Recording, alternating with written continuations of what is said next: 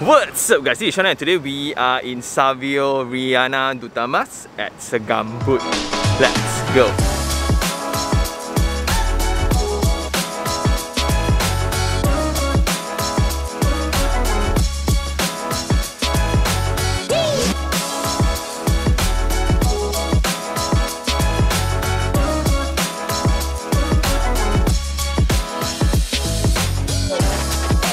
We are now in Segambut, which is an address adjacent to the famous North Kiara. So in the skyline, you can actually see Mitek, you can actually see the skyrise of North Kiara. But physically, you are not as connected.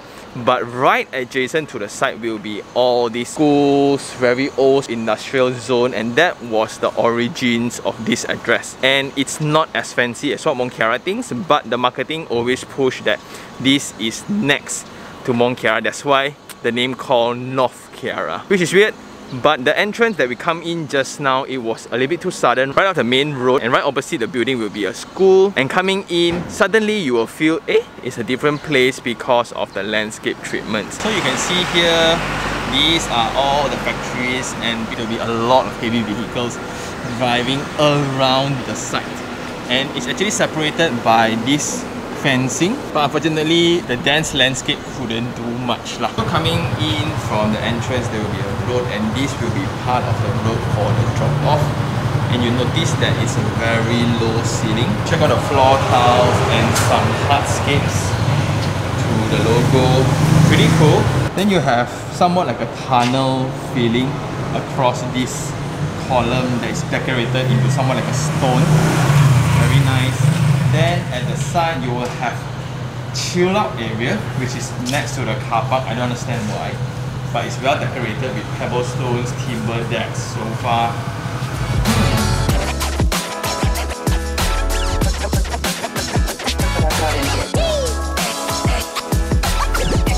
So we just went through the lobby, which is very well done in terms of finishing. There's a swing, the transparent wall is so nice. It gives you that welcoming feel going into the lift lobby, and right next to that will be the letter room. And what a setting. Because most of the time letter rooms are like that hidden spot. This one is very open, and it opens up to the green area right in front of the entrance. Here you can see a lot of landscape treatments. Unfortunately, because of the adjacent factories, you have advertisement brands here. Then you have the school right opposite, which is SJKC Kai Chi. Then right next to the letter room, this will be the kindergarten. That is very well done in terms of interior design. So interesting, right? It's so fun. This will be the park. It also serves as a buffer away from the residential building to the main road. But it's a little bit too close to the road. So it's still not as friendly and safe. It still needs supervision, but at least there's space for the kids to run around. And we are now in the car park area, so all are open. There's no basement car park. And you can see it's using flat slab system where it's very tidy. And you can see the structural system. Usually people 3 car park bays, there will be the column. They are actually applying to 4. Check it out. Right, so that opens up the entire car park space. You have less columns. Then at the end of the building, there will be a futsal court here. And it also serves somewhat as a buffer away from the track, also from the river. And there will be cement flooring, some epoxy just for pedestrians. And this will be the walkway into the lift lobby. But what I don't like, I know it's efficient, but to put the motorcycle car park space next to the lobby, right? It's not as nice.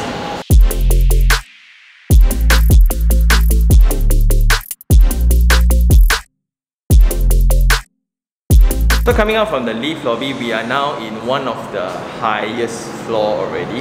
That's why it looks bright. Then the width for the lift lobby will be 2.7 meters, the height as well for 2.7 meters. And what I like is there's no fire door. So on one side, you can see that will be Jalan Kuching that will connect you all the way to MRR2, then to Selayang on that side. And this is Segambut town. It's very low dense, therefore you will have block view on this side. And I just love the mountain views. Then right opposite, which is the next orientation, you get North Kiara already. And per floor, there are actually 16 units divided by 2 served by 4 lifts. 3 passenger lift, 1 service lift. So you have 9 units on this wing and you will have 7 units on this. Therefore the corridor width is 1.5 meters. The height will be 2.7 and you have a very nice void in between. So this opens up ventilation and daylighting for the toilets and the bedrooms. And usually this brightness only applies to the upper floor units. So that's one of the benefits of you picking floors that are higher up there in the building. Going into the unit, this will be the foyer. So this will be the unit that we're going to check out today. It's type D, 852 square feet with 2 bedrooms only. So we have seen layouts that is smaller than this size with 3 bedrooms. So the 2 bedrooms here is going to be really spacious. And when we come in through the door, you will have the kitchen on the side. Then there will be a yard connected to the aircon latch. Then that will be the void area. This will be the dining, then the living, which seems rather spacious. Pretty direct. Let's go check it out.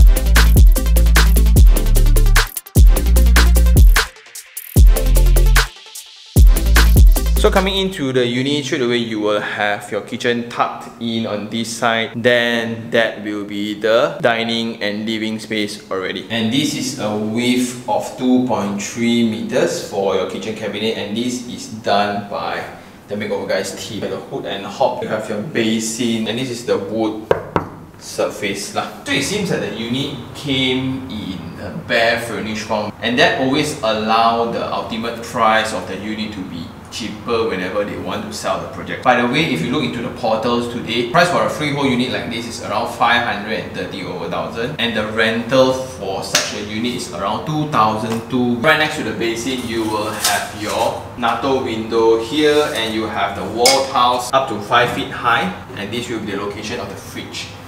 And this is something also very weird, like a lot of apartment units are designed without the proper position for a fridge. This is very weird. Then going into the yard space, this is the location for the washing machine, and they add on the grill here just for security issue because it's a little bit too close to the corridor. However, you can see some chips coming out already. Then what's weird is this flooring does not have a drop.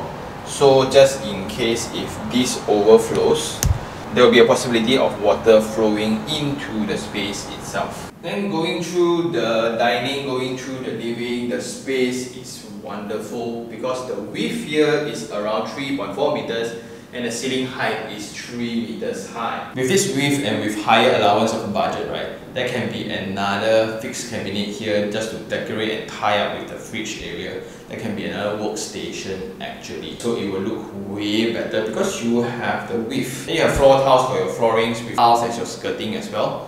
And you don't have a balcony here, but I don't see the point also. Right in front, you can see a lot of construction works are taking place, and that will be the KTM track. And because there's no balcony, right, there's no need to provide circulation space for people to just walk through into the balcony. So certainly 3.4 meters for a living space is very nice. But I need to point out in this location, right, that distinctive price difference between addresses just by a mere street away. Like literally, if you throw the stone hard enough, you will reach a building that is around 700 to 800 per square feet. But the main difference here will be the profile of your tenants. There will mostly be expats. Here will be the locals who are working within proximity. Then going in through the corridor, there will be a drop here for the aircon. And because it's a 2-bedroom setting, therefore this corridor is really efficient where it serves 3 different spaces. Right? If not, you need to have another stretch just to cater another room. Full tiles up, no shower screen. You will have GBH for basin and GBH for WC. You have minimal drop for the shower area, which is weird. Then you will have frosted window at the side connected to the external.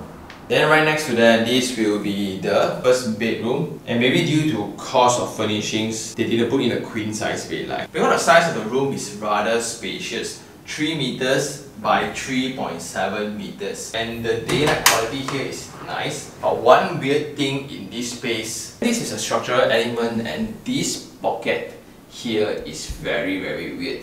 And look at that jagged element there.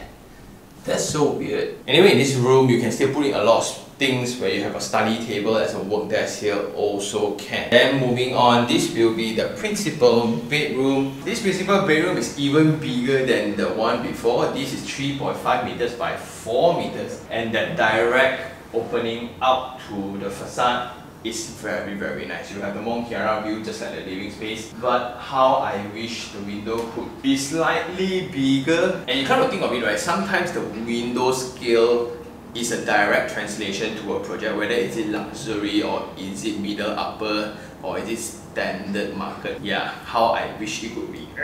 After putting in a queen size bed, your bedside tables, you can still put in a wardrobe here, and there's a box up right in front of the door, but you still have a lot of circulation space around the room. Like, this is luxurious way, and that is often the big debate also. So like this principal bedroom, it's borderline overbuilt. If you want it to be big, then go further where you can put in the set of sofa or a work desk and a dressing table along with a walk-in wardrobe and stuff, right? So it needs to be that scale for it to be complete. If not, right, this extra space are just wasted compared to a version where I can cater another room for the exact build up of this unit. So which one would you prefer?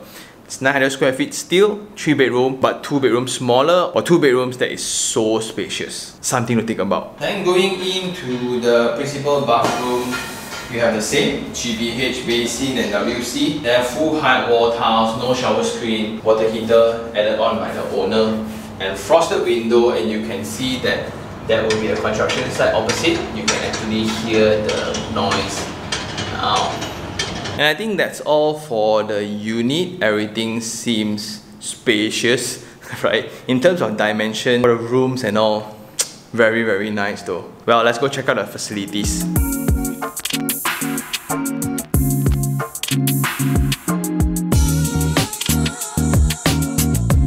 So coming out from the facilities deck, there will be 2 exits, one coming into this private space where you have timber decks. I think these are for people to do yoga or pilates, and this is where they have the garden units as well, so you will have the balcony. But it's just very weird whenever I'm hanging out here and people doing yoga. Weird, right? Anyway, there are also benches, there are also some walkways with artificial turfings, and here you can see it's right in front of SJKC Kaichi again. So I think that the developer has done its best to maximize the buffer between the road and the building itself. But you can still feel the intensity of noise around. Well, may it be from the economic activities, may it be from the traffic, may it be from the construction. Well, that's the characteristic of living within the CBD. Ultimately, this one street away, you can reach KLCC, Jalan Ipoh, Jalan Kuching, North Kiara, Jalan Duta. Amazing connectivity. And this will be the new block called Savio. Then we are in the lift lobby of the facilities deck again, and there will be units within here. There will be a separate key card access to go in. That's nice.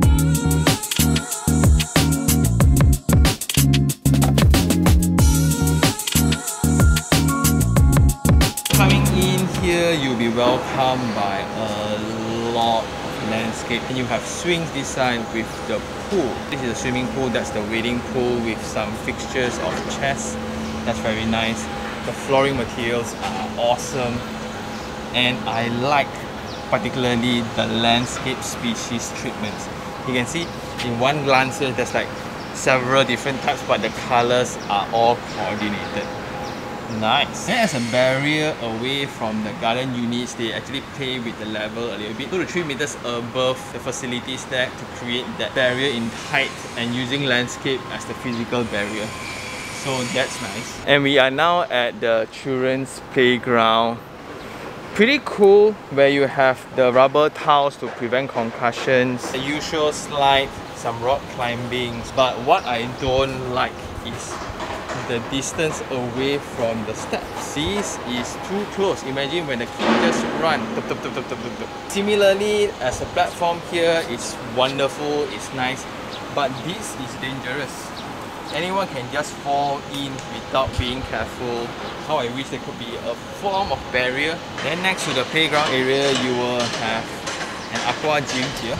This looks so much fun. From the entrance itself, you can already feel that the landscape treatments for this building is nice, but this is beyond my expectation.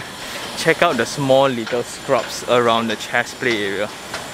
Wow! So just when you are enjoying the walk around the facilities deck, there will be construction noise everywhere in all directions, and that's the consequences of getting earlier phases. Although the price can be one of the lowest one where you can almost ensure capital appreciation provided the project is doing well. You need to go through all this. Imagine within a township where you have a lot of buildings that is coming up, you need to go through all this all the time. And Riana Dutamas, apparently it's a township as well, where it consists of different commercial functions, different commercial buildings.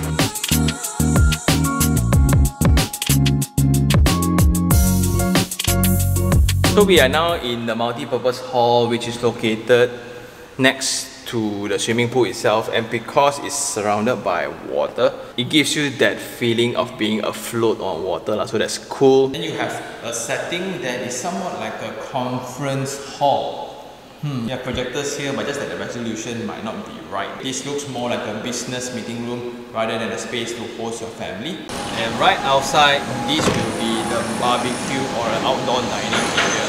And the walk around the facilities deck is just very comfortable, where the landscape treatments is really very nice. And the color treatments, right, like this is so unique. Rarely we get to see this combination of different species all together. It's troublesome to do, but then the effect is surprisingly nice. And that will be the river, then the KTM track. Then also you will have a platform here for your gym above the conference hall and overlooking the pool. Okay, so you have that different dynamic range. You also have some outdoor workout areas, which is rather cool because not everyone likes to work out in the air-conditioned room. And for those who wonder, why so close to North Kiara but the price difference to some units is almost 30 to 40% higher. And the main reason for that is actually the surrounding. Ultimately, real estate is driven by the surrounding, and within a 5 minutes drive away, it's a very short distance, 2 km, 3 km, but because of the series of traffic light for this local road, plus all the additional junctions to prospective factories and all schools and etc., it's a nightmare for driving here. There's a lot of showrooms, warehouse, industrial areas. Then the shop lots, if you look into the business trades, it's all suppliers like aircon part supplier, motorcycle part supplier, car part supplier, and etc. The traffic is just crazy because you will have lorries in and out all the time. That's a usual scenario here. And then you will also have very unique stalls around here to cater for the working crowd around, and some kopitiams also. This is a classic example where traffic congestion will happen. So the traffic here, seriously, and the noise, the congestion, wow. So that's something that you need to take into consideration. But if you are actually living in the unit itself, it's not too bad. And I think that's all for now. Let's find somewhere quiet to do the 3 on 3. So the 3 things I really like, number 1 would be the location itself. So this is considered prime, where it's a junction away from North Kiara. Then you're also a junction away to KL city centre. Once you go down a roundabout, you'll connect to Jalan Kuching, and that brings you to Jalan Sultan Ismail, and KLCC will be just on the other side. You will be Jalan Kuching as well, going into Kepong, and you will share the same access to highways just like North Kiara, where you have the NKVE, Duke as well as Sprint. So that will bring you to main addresses around the city already. So it's very connected. And I'm not too sure whether is this another plus point, but the KTM station is also around the corner. So the second thing would be the material application and the landscape treatments around the common areas. Like once you drive into the residence, the guardhouse looks very grand, and when you go in, you're welcomed by this open space. Then you look into the very decorated columns. That is somewhat like a cave for you to slowly go into your dwelling. and the lobby is amazing. And when you go into the facilities deck, the landscape is so nice. Sometimes when you apply too many colors to a certain location, it sometimes becomes too cheesy. But this is right at the edge before cheesy. It's beyond my expectation. When I come in, I never would have thought that the landscape treatment will be so good. And last of all, my favorite thing would be the value for money. If you come to think of it, and if you are very familiar with the dynamics of the pricing of properties around the location, this is easily like 30-40% cheaper than North Kiara itself, which is a street away. And everything within the unit itself is very spacious. The corridors are spacious, the entire interior space is very spacious, especially the width, the height. And for 900 square feet, you have only 2 bedrooms, and that's also a debate lah. But if you come to think about the value for money, whew. And the 3 things I don't like, number 1 would be the noise. That's why we are back in the car. Seriously too noisy already. People honking here, construction noise, lorry loading stuff, unloading stuff. It's just intense, and when you match that to the busy timing where the traffic is just building up, right, it's going to be pretty busy. So there's something to think about, because currently there's a lot of construction ongoing, where it's also the adjacent new block for Savio, which is Savio, right? So that's the second phase. And when we test in the unit, the window somewhat can isolate out the noise to a certain degree. When it's really quiet during the evening or weekends, right? I'm not too sure what's the condition, but this is the weekday condition lah. And very close to that, the second thing will be the traffic planning.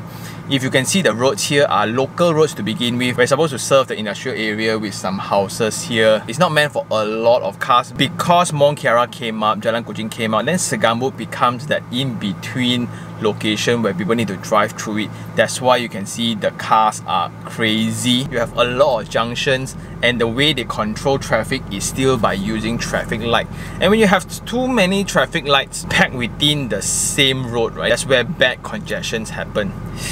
Yeah, and last of all would be the micro elements surrounding the project, where you have industrial areas, factories, warehouses, old shop houses, old structures. That's the main reason why there's a price difference still between this address and the address right opposite, which is North Kiara. And this proves the importance of infrastructure for a particular address as well. But that's beyond the jurisdiction of the developer. Maybe when Riana Dutamas, the entire master plan is completed, it will give this Segambut a brand new facade, a brand new image. But until then, it's still going to be this hustling side of the town. And do I like the project? Yes, because right after you turn in from the main road, right, immediately the entire experience is different, and it's created by that very clever and that very sophisticated landscape treatment. It's as if you are entering a different dimension altogether, and once you mingle around the space a little while, you actually forget about the surrounding until you need to travel out for lunch or for dinner. Then you will face reality again lah. But I also have colleagues who have invested in this, and I guess that's all for today. If you really like this episode, like it, share it, and even subscribe for more information like this. Until next time,